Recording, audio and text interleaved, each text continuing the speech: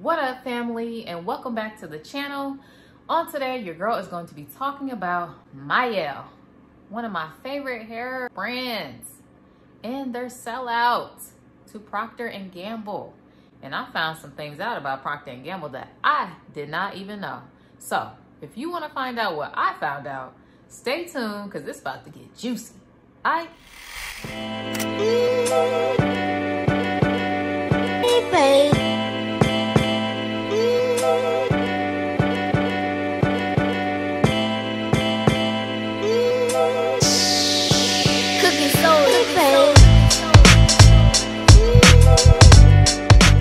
Okay, so let's get started with the basics, right? So for anyone who don't know the backstory behind Mielle's, they were created and founded by Monique and Melvin Rodriguez back in 2014. So they almost been around 9 years. And recently on January 11, 2023, I believe that is the date, they were acquired by P&G, which is known as Procter and Gamble, one of the hugest chains of, beauty care, shampoo, shaving products, all types of stuff, right? Prilosec, heartburn medication, cleaning products such as Dawn, and I'm gonna get to those two in a minute, so make sure y'all stay tuned for that. So Monique and Melvin stated that they're going to operate as an independent subsidiary of P&G Beauty. So I looked up subsidiary because I was like, okay, what does this mean, right? Subsidiary means to separate the entity that exists under the umbrella of another corporation. So basically they're trying to say that Mielle is going to still be able to separate from the umbrella of Procter and Gamble. But we all know whoever sits at the top is basically calling the shots. Okay, there was a tweet that I seen that a lady was like, I'm gonna put it up on the screen, and she was like, y'all ain't used to being bullied. And here's what she said. Y'all haven't experienced corporate takeovers, but you will. Eventually, they will bully owners into doing whatever they want, maybe giving more money or doing it in a sneaky way. Oh, there are not enough of the products you need, so let's use this instead to avoid shipping issues. However, per Monique, this was her statement. This partnership with Procter and Gamble will give Mielle an opportunity to serve more textured hair consumers with the great products and formulas that their community loves. Now, as you know, we all love us some Mielle's. I know I did. I know I do. And I'm glad I still got a little bit left over of what I do got. But now it's like, man, I haven't had that oil in a long time. But you know what? There are so many other Black-owned businesses that we can buy into and support and grow their businesses and grow their clientele, This isn't it for just Black-owned businesses. So I don't want anyone to be down. Don't have an attitude. There's so many other Black-owned businesses, and I'm going to show you at the end of this video. So make sure you stick around. So I also wanted to point out that Procter and Gamble and Mielle actually have agreed to paying $10 million to Mielle Cares. And for those of you who don't know what that is their nonprofit that they have created. And this nonprofit will provide resources, education, and economic opportunities in Black and brown communities, is what they said. So, of course, we don't know until, things start moving and, we're just watching on the sidelines. However, there has been so many responses, so many tweets, so many remarks about, Mielle and them selling to Procter and Gamble and, them being just like other companies such as Carol's Daughter, Main's Choice, and Shea Moisture. Yeah, Shea Moisture, which I don't buy Shea Moisture anymore. I stopped buying them years ago. After I found out that it wasn't Black owned anymore, I just quit buying it. And I do not buy Carol's Daughter products anymore either. There has just been so many comments and people being so disappointed, stating yeah, I'm not buying any more products from Mielle's. I'm done. I'm moving on. There was one lady who said, yep, I'm sorry. I just don't believe her. I don't believe that she's not going to change her ingredients in her products. I know the ingredients are going to change, so I'm moving on to the next. It's basically what she says. And what's so crazy is I just wanted to dig a little deeper into Proctor and Gamble, because my take on the situation is, why do we always sell what we work so hard to create and to build? I understand that we want to grow and to make lots of money from our brand, but at the same time, I feel like we need to keep it Black owned, because we're the ones who truly give it the care and love that it actually deserves. Like, it was created out of a passion because our community needed it. And then it's like, when you sell it to the person that of another race who don't even care about our hair, or don't know how to even take care of our hair, don't know the ingredients that our hair even needs, it's almost like a slap in the face. And I'm not saying that Monique was wrong for selling her business. Hey, it's her business. She can do what she wants with it. But for me, I don't feel like the product is going to remain the same. Me personally, I don't, because these bigger companies, such as Procter and Gamble, they are monopolizing.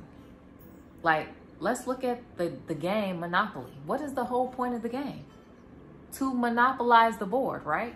To buy up everything and to own everything till everybody else falls off the board. Hello, it's happening in real life. That is why I feel like we need to keep what we create to ourselves. We need to create it and keep it. It's ours. It's our baby. Nobody else deserves to have it, I feel like. Something that I found out about Procter and Gamble is, why did they pay $8 million out to consumers? Because of their products having a chemical called benzene that is a carcinogen. And for those of you who don't know what a carcinogen is, it is a substance, organism, or agent capable of causing cancer. So, who was this created by? Procter and Gamble. Yeah, that's right. That's the stuff I'm talking about. And it's like, we partnered with a company that is selling products that have cancer-causing ingredients in them. So it's like, what are we doing? You know what I'm saying? Then, that's not all. Check it. This particular article stated, is Dawn the dish soap toxic for the community? Then, as you scroll down, it says, is Dawn toxic? It goes off to say, yes, Dawn soap contains toxic ingredients. The Environmental Working Group, EWG, gives Dawn dish soap a D rating. The following ingredients from the ingredient label are a particular concern. This word is so long. I'm not even going to try to pronounce it, but it causes a high concern for acute aquatic toxicity and some concerns for skin irritation, allergies, and damage, especially for people with sensitive skin. Then they have one of our known toxic ingredients, which is sodium lauryl sulfate, which basically creates concerns for chronic aquatic toxicity, acute aquatic toxicity, damage to vision, and general organ damage. Whoa. That's just in the Dawn soap. And who makes Dawn? Procter and Gamble. That's not all. They also create Prilosec, which is a heartburn medication. And I found out that heartburn medication was causing people to have a heart attack. Crazy, right? So that's why I be like, we shouldn't sell to them. And then, why are we selling our businesses? We can still grow them by hiring people. For instance, back in the day in Tulsa, everything was Black owned, which is why, they were mad and they came and burned all of it down, because they didn't want us to own our own stuff. Hello. And if you don't know what I'm talking about, you need to go look it up.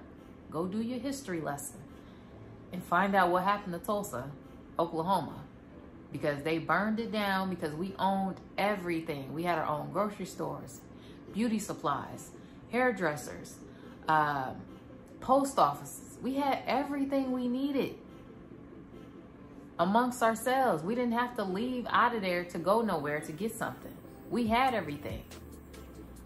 So honestly, I feel like we do need to keep our stuff at home, because if we don't, what are we gonna own? Nowadays, it's all about ownership. And if you're selling your ownership, what do you have? You know what I'm saying? Okay, so like I said, I was going to show you guys some Black-owned businesses that carry Black textured hair products. And this one is Omni Naturals. She has very good reviews. You can check her out on IG and order you some oil if you cannot find the Mielle's Rosemary and Mint. I've heard nothing but great things about her hair growth potion, so y'all give it a try. Then we're going to scroll down to Grow Healthy Natural Hair, which they believe in nothing but natural ingredients for their hair care products. So if you want something natural from the earth, I definitely recommend that you give this brand a try, and they are Black owned. Okay, and then we have my girl growing hair too fast, and she got the formula for your behind. So if you want to grow some hair, you definitely need to check in with my girl. She has grew her hair out from cutting it all off and grew it back, and now she's cut it off again. So make sure y'all check her out. She really has great products, and I don't think that you will be disappointed. So if you are needing some natural hair growth oils or some oils for your hair, then make sure y'all check in with these Black owned businesses, because they are killing it. Mielle's is not the only one killing it. The Strand collection is killing it too. And so is Youth Restored Elixir. And let me scroll over for her testimonials. She has treated a lot of people with alopecia, and just look how their hair has grown out.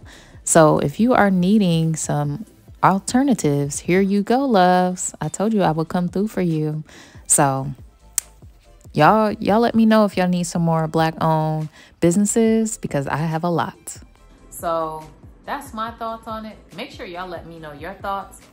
If it was you, would you have sold your company for 500 million, 100 million, 10 million, 20 million? Would you sell your company? And why? I would like to know in the comments. So make sure y'all let me know down below what you would do and why. And if you liked this content, be sure to smash that thumbs up button for your girl. And if you have not already, make sure you subscribe to the channel. Okay, subscribe. Let's keep building this community. Let's keep growing. Let's keep going. That's all I have for you guys today. I am Ty the Natural, and I'm gonna catch y'all back on the next video. Peace.